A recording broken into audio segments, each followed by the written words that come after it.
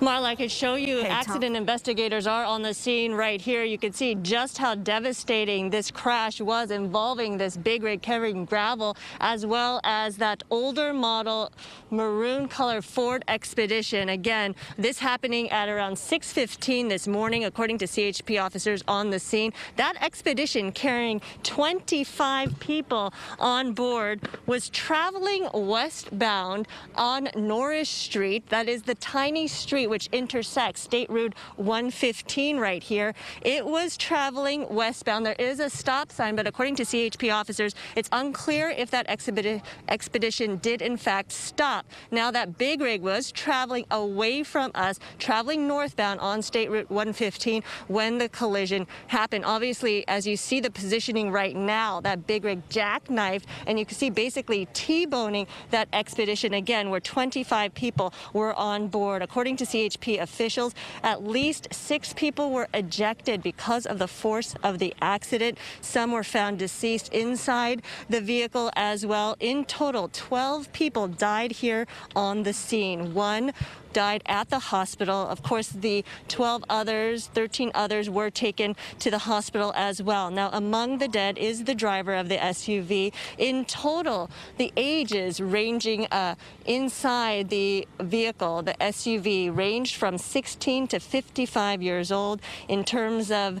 the number of people who passed away here, they range in age from 22 to 25 years old. Now, according to CHP officials here on the scene, obviously this is devastating. They're looking into the investigation right now, and obviously they need to find out if they are U.S. citizens. It's not known yet as of right now, but they are working with the Mexican consulate at this hour. Listen to what they had to say just moments ago.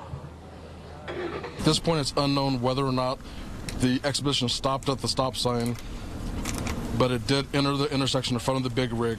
Subsequently, the big rig collided with the left side of the Ford Expedition. As a result of this collision, the driver of the big rig sustained moderate injuries and was transported to Desert Regional Medical Center, where his injuries are being treated. There were 25 occupants in the Ford Expedition, including the driver. Unfortunately, 12 of the occupants, including the driver, succumbed to the injuries on scene. 1 other person was transported to the hospital, where they also succumbed to the injuries. Our staff has done a tremendous job getting everything ready for these patients and being able to handle them and get them transferred out to the appropriate places as soon as possible. Or if we can take care of them here, they're being well taken care of as well.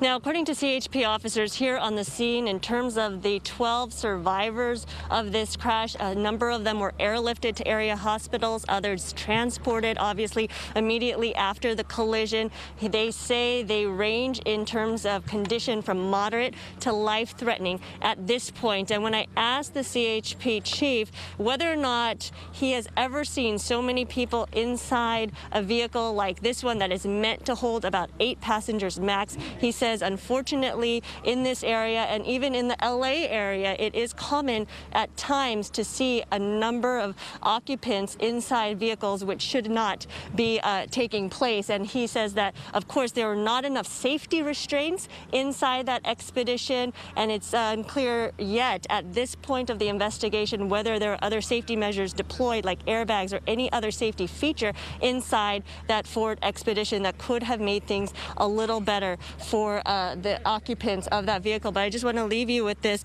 and show you just how horrific this collision was, taking place right here at the intersection of Norrish and State Road 115 here in Holtsville. Obviously, our thoughts and prayers with the families impacted by all of this. And we know that the driver of the big rig was transported to the hospital. He is in moderate condition, according to CHP officials. He gave a brief statement. Of course, they want to hear more from him in terms of how this all played out. Marla. And Sandra, I know you were there taking part when CHP just gave this update. You asked about speeds. It's unclear, yes, Marla, at this point, whether or not speed was a factor in all this. They don't even know if that Ford Expedition stopped at the stop sign right there on Norrish Road. And I can tell you from this vantage point, being on the ground right here, there are skid marks, and those skid marks translating from that big rig, and you can see just the impact and how that big rig jackknifed right there. So again, I ask that because we do see skid marks right here, we do see how just impactful that collision was. So clearly they're going to look into whether or not the rate of speed is a factor in all of this as well. But clearly, again, from people, locals here, as well as CHP officials, they say this is a very well-traveled highway, State Road 115. It is closed in this section for right now, obviously, because the investigation is underway. But this is a popular, well-traveled road, and clearly speed could have been a factor.